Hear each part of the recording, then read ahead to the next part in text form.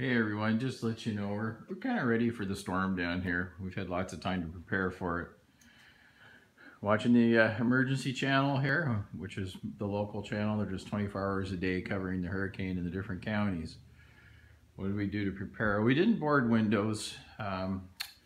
So generally, what better yet is that we had all of our trees trimmed and we had some trees taken down previously to reduce the risk of branches coming up and flying through windows. You can see the patio furniture is in the house here now. And as we go out and look at the pool deck, because anything that could fly away or is gone. One of our biggest concerns is when we, sorry to just go out here, is that this time, because the storm is to the west of us on the west coast, is that the strongest winds we're going to encounter are actually going to be coming directly at us from the backyard. And previously for Hurricane Matthew, the storm was to the east of us, so we didn't get the winds coming from that direction. So whether the Lanai can withstand direct unprotected winds, that's a good question, so we're not sure. But anyway, and he said we just brought the remainder of the plants up here into the corner. The wind can't get behind them or beside it there, so they're okay there. Could show you Erica's room. So there's no lights in there right now, but just in case something did come through the window, and that everything's sort of is bagged up and covered in plastic, and that's no worries about that. The office, which is the second bedroom, not concerned about that one at all, because it's in a very low risk area. This is where we took the tree down outside the window, and it's the neighbor's house is right beside blocking it, so super low risk. B was just outside taking pictures of the outside of the house, just for insurance purposes. And you can see the barbecue is here inside. And of course, for safety's sake, the propane tank is in the garage. More patio furniture in the living room. And the living room furniture has been taken away from the window.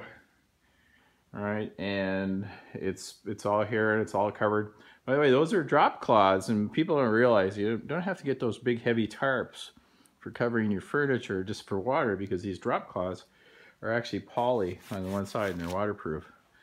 You know, they're easy to rip, but... And then same thing, there's more patio furniture in the bedroom here, and a little bit of stuff wrapped in plastic. Even because we were originally concerned it was going to be a category 5 or 4, and that we would have roof damage and water leaks, so B went to town here and put a lot of the clothes in the closet in plastic, all the more high value clothes, which was good. All right, and we'll just keep going around here. We'll chase B. She doesn't walk too fast these days. And of course, Mr. Bear and the raccoons and the squirrel are in here as well. Not out front anymore. And we'll go to the garage and we'll show you what happened out here. What happened, or what changes we made, sorry. We had what it's called a category 6 hurricane garage door installed, because during Hurricane Matthew we found that this was certainly the weakest point in the whole house. Originally we had the car backed up here at a 2x4 running up and down in the center of the door, and that whole thing was flexing.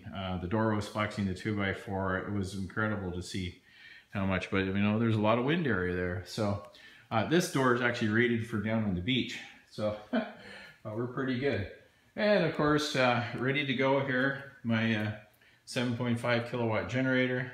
It's all fueled up, and my cable's ready there. My connections into the house are here, and I can just power the entire house from that. I have to control my loads. I can't have like the water heater on at the same time as the air conditioning, and of course extra fuel. So we're as good as long as nothing comes through a window. We're pretty good, but even if it does come through a window, we've got lots of duct tape and tarps, and we can board up a window pretty quick and control any the amount of water coming in. Again, the storm's going to come through. The peak of it's going to be between 11 p.m. and about 3 a.m. And so that's going to be kind of, you know, keep us awake. I don't think we'll be sleeping much tonight. But anyway, we're good. Don't worry about us too much, and I'll send you this video.